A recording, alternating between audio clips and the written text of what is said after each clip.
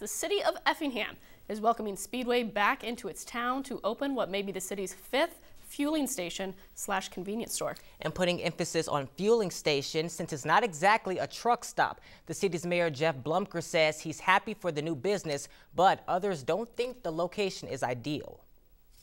Stationed between a Comfort Suites and a Walgreens, the city of Effingham approved the location for a proposed Speedway fueling station. Mayor Jeff Bloemker wants to make sure it's not being confused for an actual truck stop. It's more of a fueling station that accommodates trucks. So they're not there for overnight stays. There won't be a restaurant. And with the city already having at least 4 current stations, why add another one? It'll be a good revenue producer. I don't think there's any doubt that it will produce a nice level of revenue in Effingham. Bloemker also says the new site was more convenient for truck drivers, but how convenient is it for surrounding businesses? Bloemker says a representative from a nearby Comfort Inns came to the city council meeting to express his concerns. But he just wanted to make sure we did everything we could to try to minimize any kind of noise concerns. He was concerned about noise that the trucks might have, and which is logical.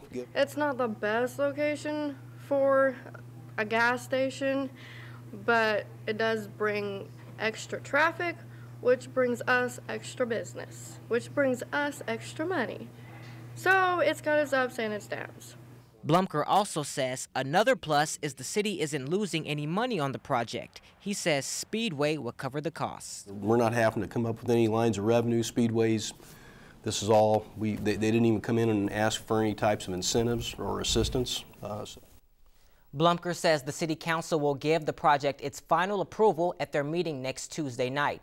He says construction on Fayette Avenue's lot is expected to start in the spring of 2017 and ending around next summer or fall.